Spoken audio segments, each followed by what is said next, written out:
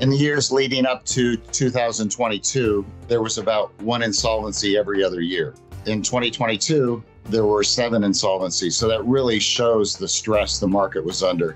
And it's not just from hurricanes. You're listening to Rethinking Insurance, a podcast series from WTW where we discuss the issues facing P&C, life, and composite insurers around the globe, as well as exploring the latest tools, techniques, and innovations that will help you rethink insurance.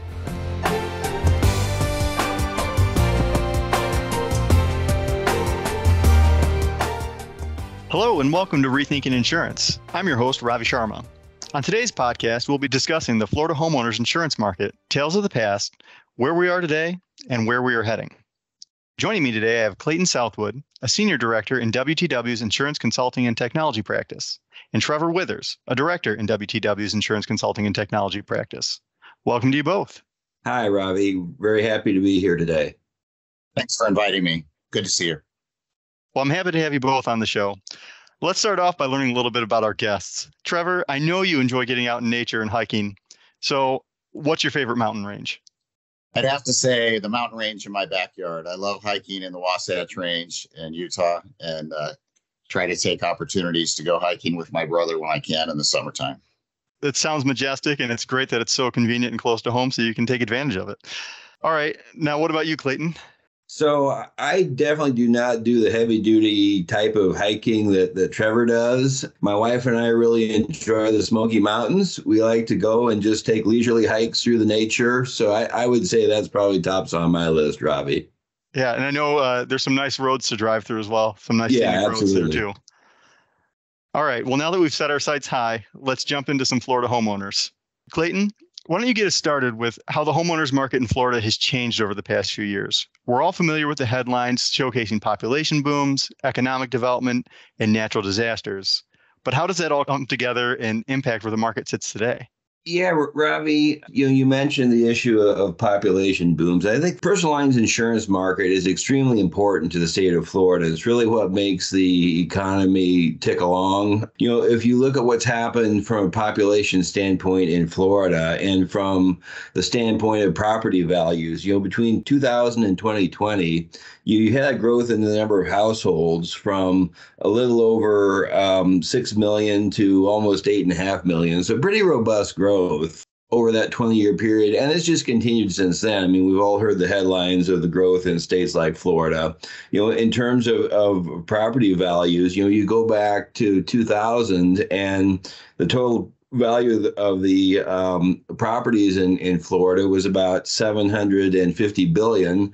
That grew fairly steadily from that point, dipped down during the housing crisis around 2008 or so, but it's been on a steady clip since, surpassing $3 trillion by 2020. So, the insurance market is definitely very important to keep the economy rolling along. People have to have mortgages. You have to have that solid base to provide for the ability of the population to continue growing. You also mentioned sort of the history of natural disasters and some of the things that have impacted the Florida market. And, the natural disasters are definitely a big thing. If you go back, say 30 years ago, Ravi, the Florida market looked just about like any other market in the country in large respect, dominated by large national carriers. It looked just about like any other state, to be quite honest.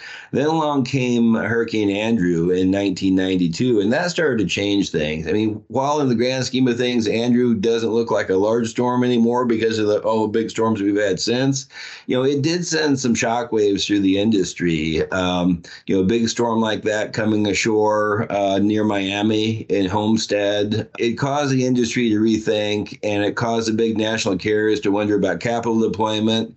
It started the beginning of legislative action as the state began to see the concerns that were being expressed by the industry. So you had the formation of things like the Florida Hurricane Catastrophe Fund right after Andrew in response. Fortunately, then you went quite a while before you really had much going on in Florida from a storm standpoint. I mean, it wasn't until 2004, 2005 You really had a big major series of events there that shook the industry up again. In 2004, you had Charlie and Francis and Ivan and Jean just about back to back in that hurricane season. And then in '05, you had Katrina and Rita and Wilma. And so, while Andrew started to teach the industry a little bit about severity, this was more about frequency.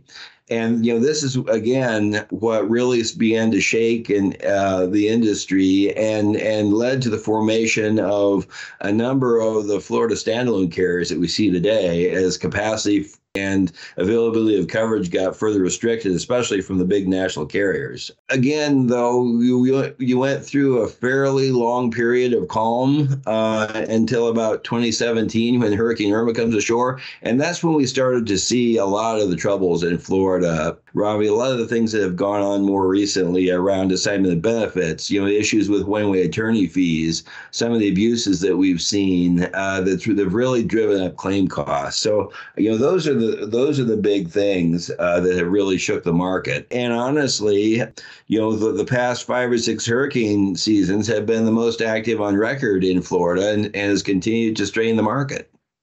It's really surreal to sit back and think about the growth the market has seen over the past few decades. Really, a lot of it, like we talked about, some of it's driven by the economic side and some of it's really driven by the catastrophe side. But the unrelenting economic development that the market has seen as well has just really teed up this perfect scenario or a perfect storm, not to have a bad pun there. But I think that lays a nice foundation for the demand side of the insurance market. But let's shift our focus to the supply side. Trevar, how has the market looked over the past decade? I know capital is getting more expensive and it's gone through varying periods of constraints and surplus, but how has that transitioned to the solvency of the market in its current form? I think that's a great question, Ravi, because there really is an interesting history and how the demographics of the market have changed. In 2005, 10 of the 11 largest carriers in Florida were national carriers. And there's been a steady and driving shift over the 15 or 16 years after that point, where in 2021, only 3 of the top 11 carriers are national carriers. So there's been this dramatic shift away from companies with diverse countrywide exposure to specialty carriers that primarily write business in Florida. And that's really the opposite direction that we'd like to see in the insurance market from a diversity perspective, from a stability perspective. And I think that leads right into the next point. If we think about what combined ratio experience has been in the state of Florida for those carriers that write business there, it's also interesting to see that there has been much more volatility in the combined ratios for the Florida specialty carriers. And that's not surprising. When you hear the hurricanes roll off Klayton's tongue, almost like a song, you can correlate that directly to how you see these graphs of combined ratios changing over time, where there's volatility. And in many years, combined ratios over 120% for Florida specialty carriers. And in those same years where the national carriers have performed much better and much closer to a combined ratio of 100. So I think that really illustrates some of the challenges that have been in place. And this shift over time to a specialty carrier has just become a challenge. Klayton mentioned some of the challenges with the legal environment, with one-way attorney fees and assignment of benefits. And I think there's a correlation there as well with some of the insolvency history that has happened in the state of Florida. In the years leading up to 2022, there was about 1 insolvency every other year. In 2022, there were 7 insolvencies. So that really shows the stress the market was under. And it's not just from hurricanes. It's not just from, one aspect of the legal environment in Florida. There's multiple dimensions and elements that all contributed to that. And they all came together in 2022 to create a really challenging situation that led to 7 insolvencies. In 2023, there was 1 insolvency so far. We'll see, how the year plays out, but it certainly has been a challenging market. All I can say is, wow. I think the items you touched on there bring us to a good point to discuss market conditions. I know in our preparations for this discussion, Klayton, you shared some mind-blowing stats. Many of them left a breadcrumb trail revealing the core of the problem. Could you share some of those current market conditions in Florida? Maybe contrast those with what we've seen from a countrywide perspective? Yeah, absolutely, Robbie. Happy to talk about some of the challenges that Florida specifically has seen. Honestly, it's first and foremost, it's about litigation. If you look back over the past several years, that's really been the primary driver of the actions that have been taken legislatively in Florida to try and fix the problems. Governor DeSantis has often cited a couple of key statistics relative to the homeowners market in Florida compared to the rest of the country. The first is that between 2016 and 2021, on average, Florida had about 8% of all claims, homeowners claims filed, which is about on par with what you would expect given Florida's population relative to the rest of the country. But the number of homeowners related lawsuits relative to the countrywide total has been close to 80% in Florida. So if you think about that, it's just mind blowing that, up to 80% of all countrywide homeowners lawsuits have been coming out of Florida. And that's been a very steady pattern over the past several years. And that's been the root of the problem that these carriers have faced in Florida, and a primary reason why we've seen these insolvencies. And there are a couple of primary things that have driven that, Ravi. One is assignment of benefits. For those who aren't familiar with assignment of benefits, basically it's an agreement that's formed when an insured signs a contract with a third party, usually a contractor, a water remediation contractor, a roofing contractor, something of that nature, to basically step into the insured's shoes and pursue the rights against an insurance company and the insurance policy. So, the contractor will say, you've had a traumatic experience with this damage to your home. Let's give you a little peace of mind. We'll just take over the process of negotiating with the insurance company.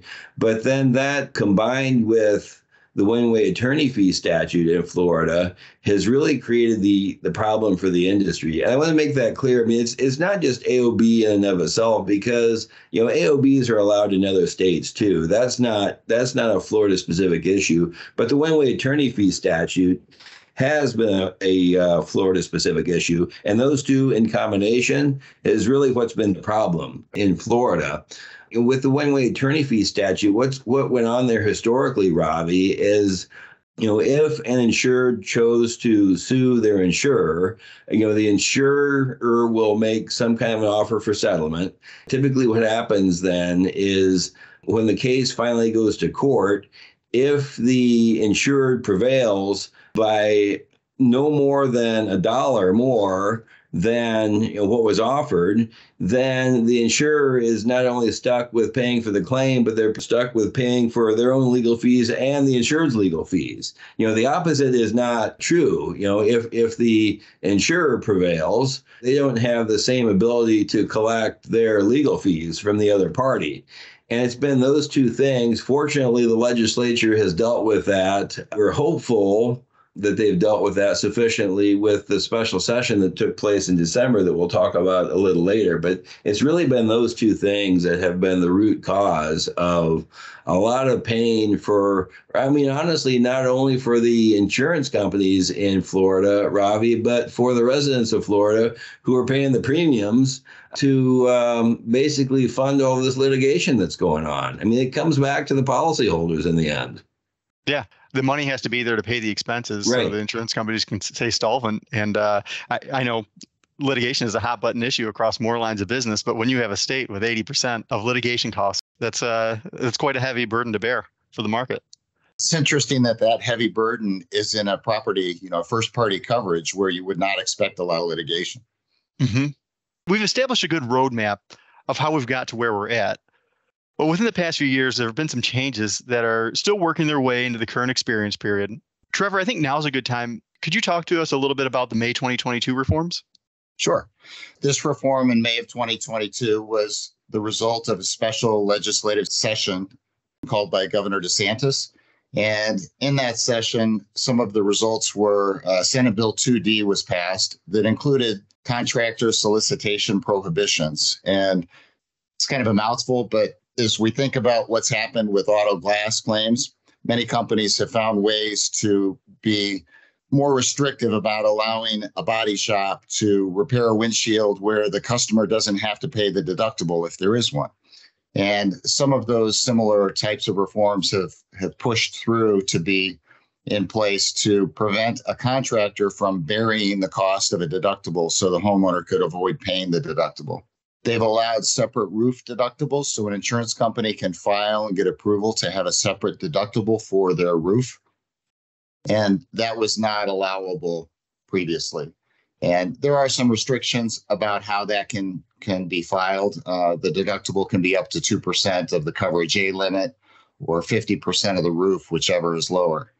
Insurers are allowed to put restrictions on roof age. And that's important because a homeowner's policy isn't really a maintenance policy. It's meant to pay for claims when they occur. And so this allows an insurance carrier to prevent providing coverage for a roof that isn't being maintained and that is very likely to have damage and water leaks and so on. So that restriction allows an insurer to refuse to issue or renew a policy for a roof that's older than 15 years. The insurance company can't refuse to write the policy solely based on the age if an inspection indicates that the roof has 5 years or more of useful life. But the homeowner has some skin in the game. They have to pay the cost of inspection. There are additional changes in the reform of May of 2022 that relate to bad faith lawsuits and attorney fees related to AOB so that it's not such a one-way street as Klayton described with the attorney fees. Insurance companies have the ability to collect fees in certain situations related to AOB. In addition to Senate Bill 2D from the May 2022 special legislative session, the Senate Bill 4D was passed, which deals with older requirements that required an insurance company to replace the whole roof if more than a certain percentage, like 25%, needed to be repaired. And Senate Bill 4D allows only the part of the roof being repaired to meet current building codes. There were some rules in the past that required the homeowner and the insurer to replace the whole roof if more than a certain amount of damage had occurred. In addition, there's some inspection and maintenance requirements on condos that came out of that, but that's more related to some of the serious problems that occurred with some condominiums that collapsed in Florida. Well, I know our listeners are already on the edge of their seats with wondering if the May 2022 reforms would do enough to address many of the problems that are facing the market. But it wasn't enough. Even a year later, more reforms made their way through the Florida legislature. So, Klayton, could you walk us through the scope of the December 2022 reforms? Yeah, happy to do that, Ravi. And I think it's an important point that you raised about not being enough. You know, the legislature over the past 5 years or so has taken a number of bites at the apple here, but they've really nipped around the edges. And it finally got to the point where with the insolvencies that we saw in 2022 and the stress that was being put on the involuntary market and things of that nature, I think the legislature finally got to the point that they realized that something had to be done. Another bit of perspective, just an article that I just read this morning that further emphasizes the need for the reforms that have taken place.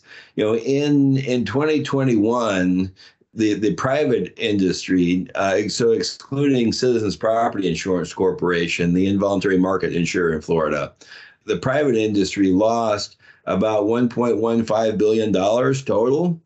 In 2022, the loss had increased to $1.5 billion, primarily because of litigation, right? I mean, Hurricane Ian and things obviously contribute to that a little, but it's primarily the litigation issue. So, you know, once and for all, I think Governor DeSantis was really, and the legislature really tired of what was going on and the stress on the market, and the calls for reform finally led them to take fairly drastic action that we're really hopeful is going to really start to turn this market. I mean, it won't happen overnight, but the actions that they took are pretty significant. So, you know, for example, the assignment of benefits have now been prohibited.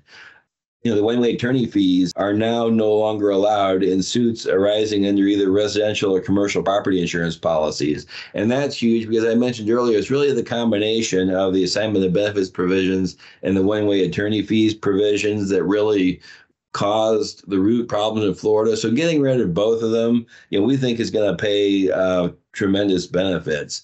There are other restrictions that were placed on claim filing. For example, new and reopened claims now must be filed within a year. Under the old statutory provisions, up to 2 years was allowed to file a new claim or reopen a claim. Supplemental claims must now be made within 18 months instead of 3 years. So this, I think it helps the industry by providing more certainty. It holds the policyholders a little more accountable. It reduces the chances of fraud, those kinds of things. But on the flip side, insurers are having to be subject to some additional provisions too that are designed to aid the policyholders. So, for example, some prompt pay requirements that were a part of Senate Bill 2A that passed in December. So, for example, the time they have to pay or deny a claim has dropped from 90 days to 60 days. They have to review and acknowledge a claim communication within 7 days now instead of 14. They have to begin their investigation now within 7 days instead of 14. And they have to conduct a physical inspection of the property within 30 days instead of 45. While there is definitely more protections in the new legislation that should turn the market around, I think the legislature recognized that some of these provisions to benefit the policyholders were needed too, just to make sure that, everything is sort of fair and equitable across the board in the marketplace. There's just a lot of changes, and I think it's going to take a little bit for this stuff to make its way into the experience period, as I mentioned. I know I'll be waiting with bated breath to see how this market turns in the next few years here when this stuff starts making its way through and we see the industry results, and we'll be keeping a close eye on the rate filings. I know that. I know I've thoroughly enjoyed our discussion today. Let's leave our listeners with one last set of parting thoughts. Could each of you take 30 seconds and give some closing thoughts on where you see the market heading? Trevor, why don't you start us off? Sure.